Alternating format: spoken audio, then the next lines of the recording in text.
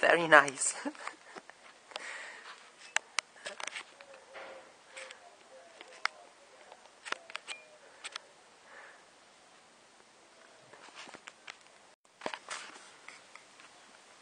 And here's the rest here. It's better than a kick in the face. Sweet peas there against the trellis. Shame me bedding plants there in the centre of the pot didn't flourish more. But I think the sweet peas have took all the water and the space, the root space.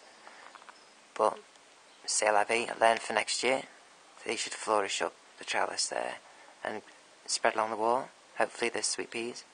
They're just beginning to flower now. And move into the corner. This is outside my bedroom window. The sun's glaring on the camera, so I apologise. The ivy's coming back to life. That died last year, good and proper. But as you can see, there's some new leaf growth there, so it's not too bad. Hopefully that'll use the carcass as a trellis, if you like. And move around. Again, the bedding plants didn't turn out too hot this year. Everything else did. Some nice flowering buds there to be had. There's nice lilac colours. There should all be the lilac colour there, as you see. Turn into lilac.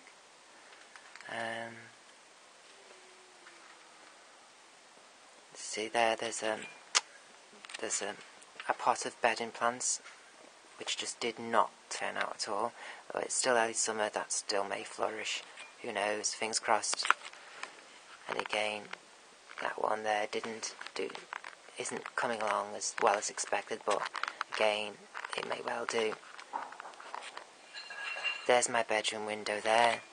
As you can see, we have another basket there above.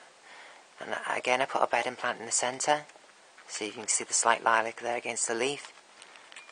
Again, I think the sweet pea took the root space, to be honest with you, and it's crushed it, suffocated it. And I learned for next year not to mix them up.